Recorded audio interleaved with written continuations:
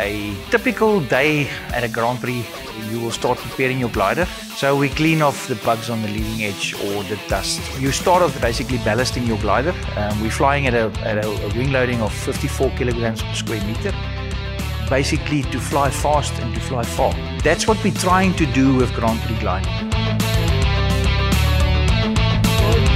What's been great about it is that it's been very, very technical, and I don't think you can, it's definitely not been a competition for beginners, and it's been the bold decisions that have made the pilots win.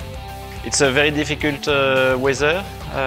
I was not expecting European weather here in South Africa, and yes, hopefully it's successful. We are 15 pilots here to fly together. The weather is difficult but flyable, so big success. For me personally, it's been so far a great success in terms of flying, of course, because I mean the result is not perfect, but we've been doing very interesting flights, and more importantly, it's just been great fun in the air and on the ground with all the, especially the South African people here being great help and very generous for us. That's been great, yeah.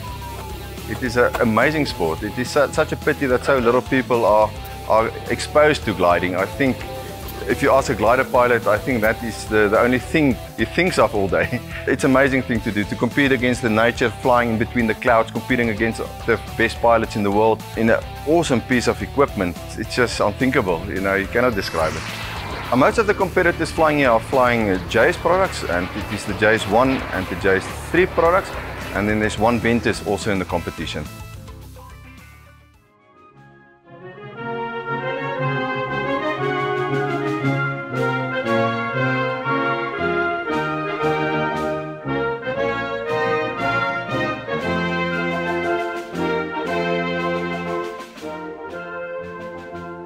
With me we have the two winners of the qualifying round in South Africa's Sailplane Grand Prix, Oscar Goudrian and Louis Boderick.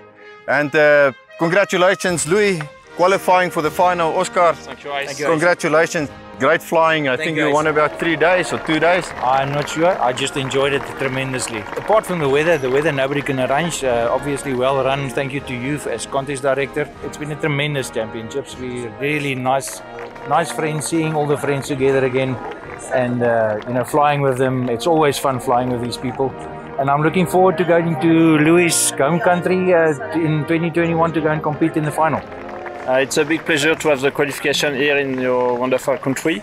I imagined before coming that it would be very difficult to beat you, Oscar, and you deserve the first place and the qualification. You are a big champion.